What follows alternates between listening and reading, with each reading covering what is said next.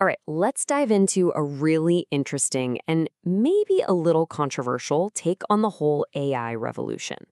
We're asking the question, is ChatGPT really the future, or could it be one of Silicon Valley's biggest blunders? We're going to break down this argument that says the AI hype train might just be running out of steam. Right out of the gate, the source material we're looking at drops this bomb of a quote. It's basically calling out the whole super intelligence is just around the corner narrative and asking, is this all just a big distraction? A smokescreen to hide the fact that real progress has ground to a halt? It's a huge claim, so let's see how we get there. First off, we have to admit it. The first time you used ChatGPT, it felt like magic, right? It was revolutionary. It felt like you were talking to an actual thinking being. But the argument we're exploring today says that feeling is a brilliantly designed illusion. To really get this argument, you have to kind of forget the term artificial intelligence for a second. The author, Rémy, says we should think of these things, these LLMs, as incredibly powerful translation systems. That's it. They translate from French to English. They translate a super complex document into a simple summary. They can even translate your idea for an app into actual code. They aren't thinking, they're just translating. And this leads to such a critical point. Putting this translation tool inside a chat window was a stroke of absolute marketing genius. It makes it feel like a person. But as a way to actually use the technology, the author says it's just terrible. Why? Because the second you start pushing it for deep knowledge or complex reasoning, the whole thing just falls apart. The illusion shatters. So that weakness brings us to the first major pillar of this whole argument, the idea that the incredible exponential progress we all saw has basically hit a brick wall. And there's a fantastic name for this, the capacitor effect. It's kind of like charging your phone, you know? It zips up to 80% really, really fast, but that last 20% takes forever. The argument here is that training LLMs is the exact same. In the beginning, you feed it data and you get these massive jumps in capability. But as the model gets full, every new piece of information you add gives you a smaller and smaller return. To make it even simpler, think about it like this. You've got an empty bar. The first electrons, or pieces of data, can get in super easily. Then, the bar starts to get crowded. It gets a lot harder for new electrons to find a spot. And finally, the bar is completely packed. Sure, you might be able to shove one more person in, but it's going to take a massive effort for almost no gain. And that, the source claims, is where we are with AI training right now. And hey, this isn't just a fun theory. The data seems to back it up. This chart, it shows that for the past year or so, the performance gains have really slowed down to a crawl. The curve is flattening out. The author suggests that any tiny improvements we see lately are just from the models teaching to the test.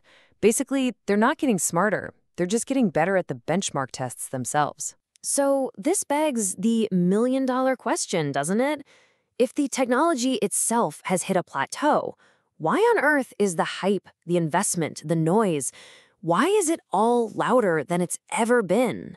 Well, according to this argument, the answer has nothing to do with tech anymore. It's all about business. It's about money. We've entered what the author calls the billion-dollar circus. And this is where the disconnect gets just wild. This chart shows what AI models businesses are actually using. And OpenAI, the company that is the face of this entire industry, has just a tiny little sliver of the market. Just over 6%. They are absolutely dwarfed by their competitors.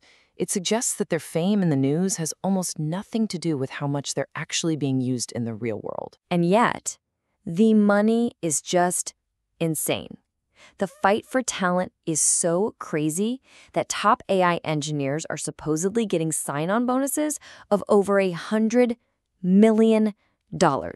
I mean, come on.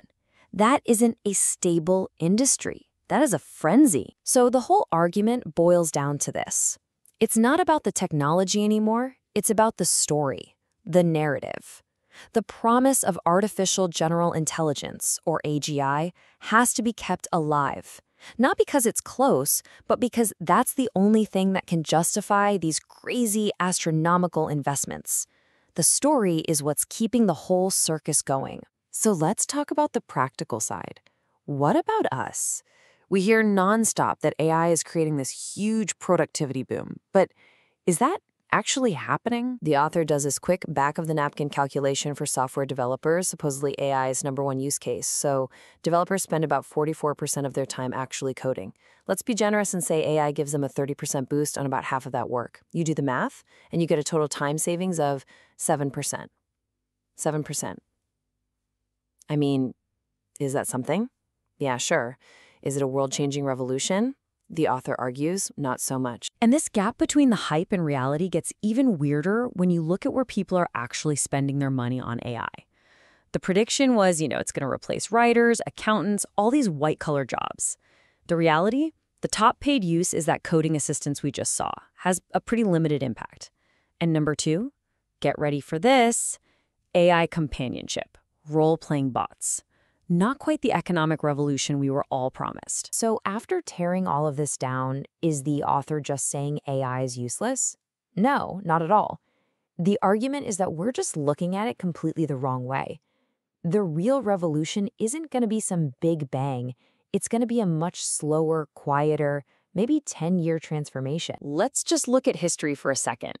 The web was invented way back in 1989, but it took until 2004, a full 15 years, for game-changing apps like Gmail to show up and really change our daily lives. The source suggests Gen AI is on that same exact timeline.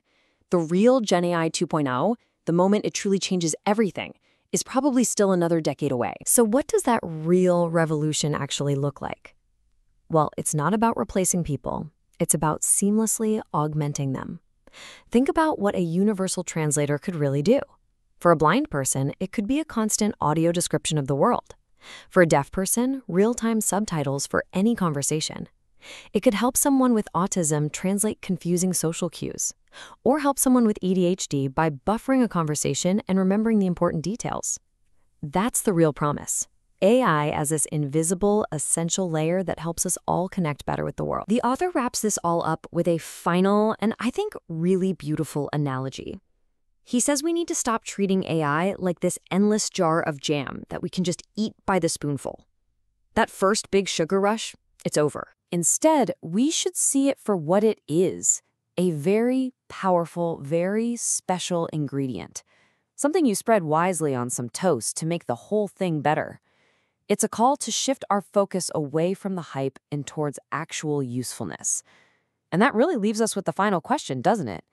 Is AI a feast we need to devour right now? Or is it an ingredient that we need to learn to use wisely?